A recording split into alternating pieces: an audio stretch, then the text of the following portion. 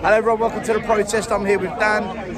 He's decided to join the protest. He's had enough of what's going on within the club. So first of all, Dan, thanks for coming down, my man. That's all right. This is the third protest I've been to. I went to the first ever two, but I'm just sick and tired of what is going on at this club right now. We are going backwards. We have no plan. We have no identity. We're going backwards, and I don't know what it's going to take for the fans to unite, to be honest. Well, let me ask you first. Why have you got to your breaking point? What's made you say, right, do you know what, enough is enough, I've got to do something? Every single football decision Daniel Levy's making, he's getting it wrong. Every single time. Okay, he gets great managers in, but there's no point getting them in if you don't back them properly. Sacking Mourinho, you know, before cup final.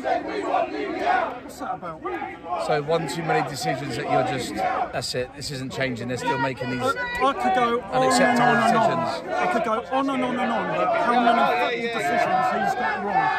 And it's just not improving, it's getting worse. Okay, what do you think it's going to take for other fans to come and join us? Because we don't get the numbers, do we? We get good numbers, but there's so many more fans on social media and fans that chant "Leave you out" on a match day. They don't all come to the protest. What do you think it'll take for them to want to protest or take action as well? I just think the way the results are going every single week, if the results keep getting worse, the football's as poor as what's been for a number of years now.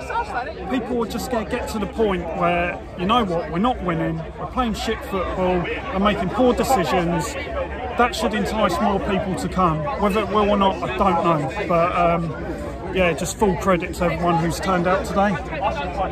Yeah, absolutely. All the people that put the effort in and just want to share their voice with the community that are just at that breaking point, right? A lot of people have come so far, make a lot of effort for these protests.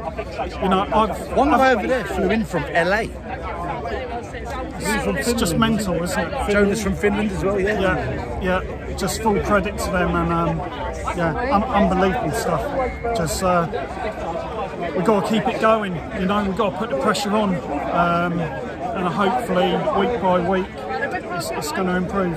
So. Guys, big up to Dan for coming down. Also, if you want to have your say, you want to share your thoughts on Enoch out, Levy out, Levy change, whatever your position is, come and join the peaceful protest opposite the club shop on a match day. I'm more than happy to interview as well. Come on, you Spurs. Come on, you Spurs.